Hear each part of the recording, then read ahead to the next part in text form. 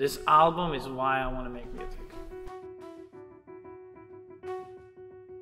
It took me to deep places of openness, of trust, of exploration, of spontaneity, of presence, of creativity, of unconditional love, of gratitude, of integrity, of intelligence, of humility, of humanity. I want to take people to this dimension that everyone in the room goes into this dimension. Even the sound guy, you know, who's like half doing the sound and listening would be like,